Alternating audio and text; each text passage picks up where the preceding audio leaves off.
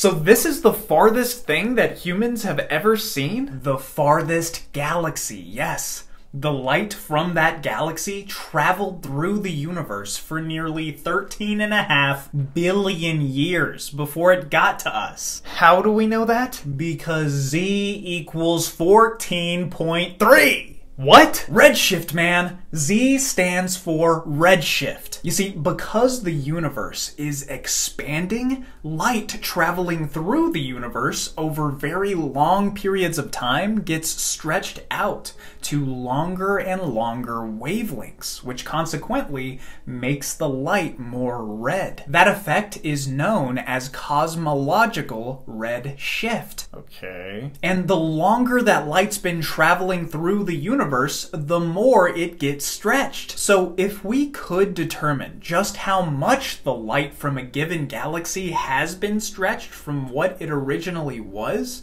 or in other words, measure its redshift, we could also determine how long that light's been traveling, when it was emitted, and how far away the galaxy that emitted it is. And we can do that. Indeed.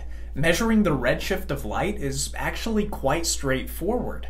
The universe gave us a way to do it with atoms. Atoms? Yes. Here's how we typically do it. We collect the light from the object in question, like a galaxy, and break that light up into all of its constituent colors by passing it through a prism or something like a prism. We then look for colors in that light which are missing. These are called spectral lines, and they tell us which chemical elements are in that object. See, thanks to the way that electrons occupy different energy levels for the various elements on the periodic table, every element absorbs and emits its own unique set of wavelengths or colors of light. And that gives each of them their own light fingerprint that we can identify. That's how we can tell what an object in deep space is made out of, right here from Earth. Is that not amazing? It is pretty awesome.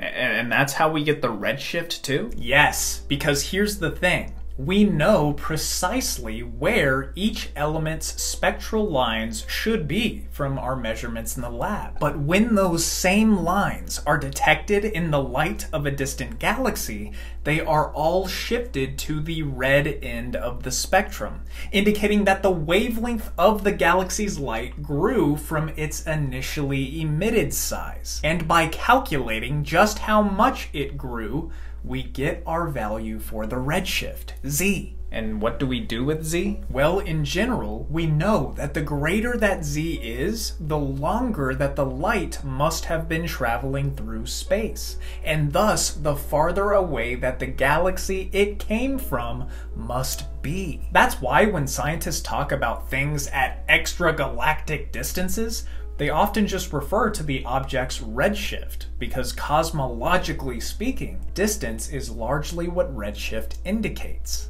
Ugh, okay, this is a lot to keep up with. Well, just remember this. Higher Z, farther galaxy. Repeat that. I think I get it. Repeat it! Higher Z, farther galaxy. Right.